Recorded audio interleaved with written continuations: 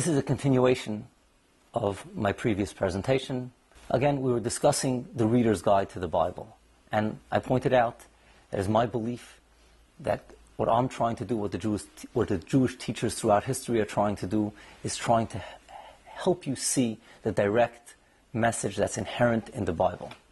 And what the Christian missionaries, consciously or unconsciously, are trying to do is to prevent you from seeing that message. They're creating confusion, they're creating smoke screens, which are preventing you from seeing that message. Let's discuss atonement. I asked 4 questions. I asked, why does the Bible not come out straight and say that there is no atonement, there is no remission for sin without the shedding of blood? This is such a foundational principle for Christianity. Why does the Jewish Bible never say that explicitly? Another question that I asked is, why is Leviticus 16, the chapter which deals with the Day of Atonement, not introduced with as if this is going to be addressing our need for getting right with God? It's introduced as, by the author of the Bible, as when is the appropriate time and the appropriate method and the appropriate ritual for the high priest to enter into the Holy of Holies. Another question I asked is, where does the Bible say that sacrifices, the blood sacrifices of Leviticus point to something bigger and better? And finally, I pointed out that in the book of Proverbs, twice, the prophet tells us that the sacrifices of the wicked are an abomination before God, which gives us to understand that a person has to change his standing, his status, from wicked to righteous before he brings that blood offering. Now, Dr. Brown responded to each of these points, but before we get to the specific responses, he made some general points. And let's focus on those general points. One point Dr. Brown says, he says, well, he's talking about that first question. Why does the Bible not explicitly say there is no remission for sin without the shedding of blood? He says he can throw that question right back at me. Why does the Bible not say that there is an oral law? That's one point. Another point he claims that Leviticus 16 does say that when the nation needs atonement, this is the ritual to follow. He tells us, yes, the Bible doesn't say explicitly there is no atonement, there is no remission for sin without the shedding of blood, but that is the correct deduction that emerges from between the lines of the Bible, from the books of Leviticus and that speak about the temple offerings.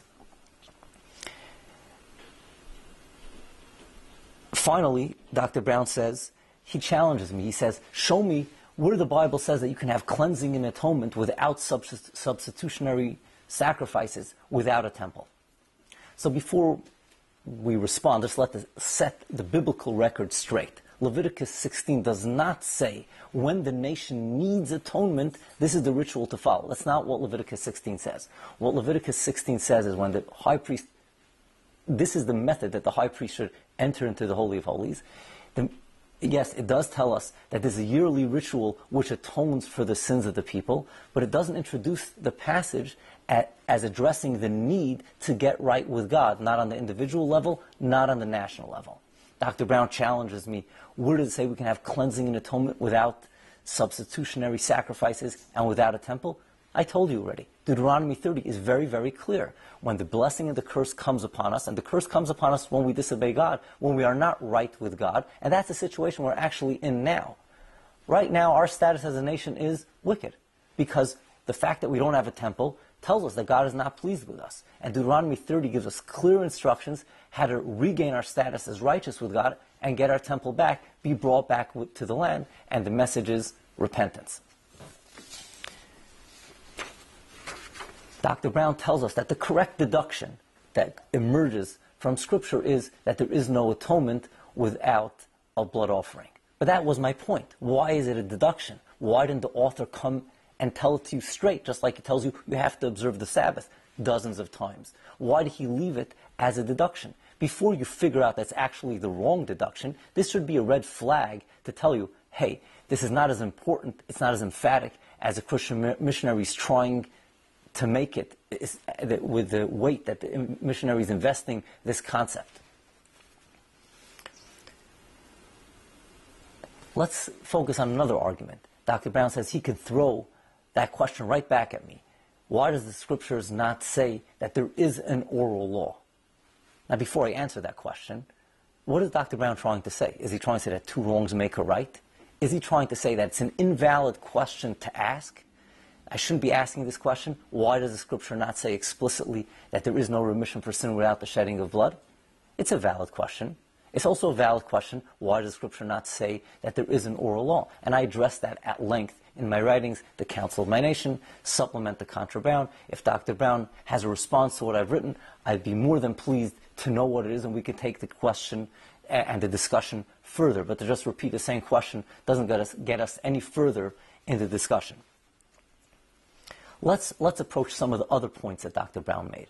Dr. Brown claims that I asked the question, why does the Bible not tell us that the biblical sacrifices point to something bigger and better? So Dr. Brown quoted Isaiah 53, where it tells us that the suffering servant of the Lord is to see his soul as an asham. Asham is, Dr. Brown seems to be reading this as there's a reference to the asham sacrifice in Leviticus, to the guilt offering of Leviticus, and here the Bible is telling us that the substitutionary or the vicarious atonement of the servant is somehow a representation or a fulfillment of the asham of Leviticus. Dr. Brown, I'm sorry, you're dead wrong. The word asham in Isaiah 53 is not a reference back to the asham sacrifice in Leviticus. It simply means an offering that expresses and acknowledges guilt. It's used throughout Scripture to describe, even in the book of Leviticus itself, to describe money, which is given as acknowledgement of guilt, or other offerings that are not substitutionary atonement. And that's the context, and that's the meaning that it has in Isaiah 53. Dr. Brown also tells us that Rabbi Beryl Wine says that the Jewish people saw their suffering in exile as a fulfillment and somehow some replacement to the sacrifices of Leviticus. But my question wasn't about Rabbi Beryl Wine. My question was about, that's a distraction. My question was about the author of Scripture. Why did the author of Scripture not say that himself? In fact, by the way, if you want to tell me that when the Bible says the word asham, and you're understanding it as a reference back to the sacrifices in Leviticus, and that is a valid way of saying that the sacrifices are pointing to something, then you should acknowledge that Psalm 51, verse 19, which says, the sacrifices of the Lord are a broken heart, that the sacrifices are pointing to repentance. Now, in the book of Proverbs, I pointed out that the sacrifices of the wicked are abomination before God. And Dr. Brown says, of course, we believe in repentance. And I know that Dr. Brown believes in repentance. The difference between me and him is that we have different definitions of repentance. My definition of repentance is the biblical definition of repentance, which is the definition provided by Deuteronomy 30, turning back to the law of Moses, which includes obeying God, whatever God commanded, including the blood sacrifices, when and where God commanded us to bring them. And that's a direct message of God about getting right with God. But according to Dr. Brown, repentance and blood sacrifices work hand in hand. One is invalid without the other. According to the Bible, repentance comes first. God is not interested in your blood sacrifices. He's not interested in your temple even, if you don't have repentance. As a nation, like I mentioned, our standing is right now, without a temple, wicked. And in order to get right with God, we need repentance. That's open teaching of the Bible. And the repentance will be accepted without any blood sacrifices. The repentance will bring us back into God's favor, and then we will have the blood sacrifices of Leviticus, of Ezekiel, brought back as God promised. So now that we put Dr. Brown's rhetoric aside, we can just go back to the same questions.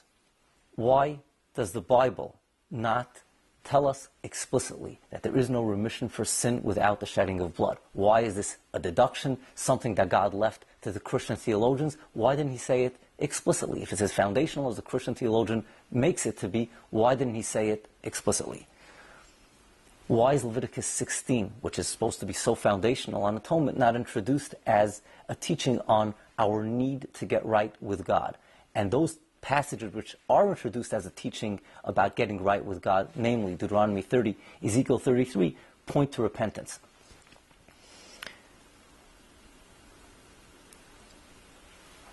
Where does the Bible say, not Dr. Brown, not Rabbi Wine, but where does the Bible say that the biblical sacrifices of Leviticus point to something bigger and better? And finally, Proverbs chapter 15, verse 8, 21, verse 27. Where do they say, where it says that the offerings of the wicked are abomination before God? How is a wicked person who wants to bring an offering supposed to change his standing? without an offering, because he can't bring that offering because he's wicked. What is he going to do now? And it's obvious that the message of the Bible is first repentance, then blood offerings. Let's move on to my third point. And again, I simply pointed out a contradiction in Dr. Brown's presentation. When it comes to the miracles of the Messiah, Dr. Brown says that Maimonides says the Messiah doesn't necessarily have to perform miracles. It must be he's biased against Jesus. Why would he ever come to such a conclusion? And when Dr. Brown, and he says this, no problem. When it comes to the sacrifices, the return of the sacrificial system in the Messianic era, Dr. Brown tells us that since there's only so few prophecies in the Bible that teach us about that, then it's possible to interpret them on a non-literal. It could be literal. It doesn't have to be literal. He minimizes the significance of the sacrifices. And my point was, how could the sacrifices be insignificant? How can you use that standard to minimize and downplay the sacrifices and not apply the same standard when it comes to the miracles of the Messiah? Dr. Brown gave us a slew of verses, and I demonstrated some other verses as a simple point. Read the Bible from cover to cover. You can read the Bible from cover to cover, and at no point will the author explicitly tell you that if you see someone healing a blind person, that's how you're going to know that he's the Messiah.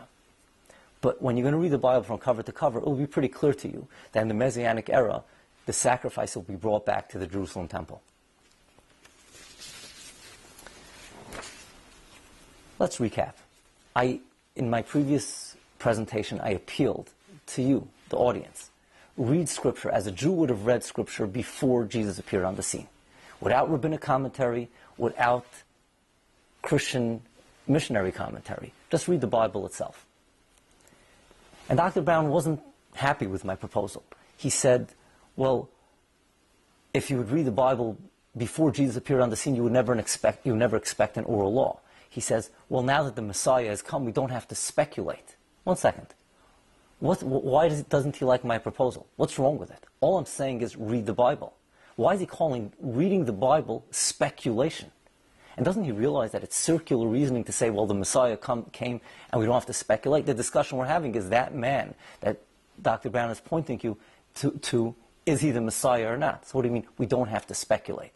Read the Bible is not speculating. Dr. Brown tells us we should appeal to God and ask God to open our eyes. Of course, no one could read the Bible without appealing to God, without prayer. But when God is talking to you, and when you're reading the Bible, God is talking to you. Listen. That's all I'm asking. Open your ears to the plain, clear message of the Bible. I'll just finish with one thought. God is the God of truth. And when you're asking honest questions, questions that sit well with your sensitivity to truth, you are closer to the God of truth than if you're giving yourself pat answers that don't sit well with your sense of honesty. May the God of truth be with you every step of your journey.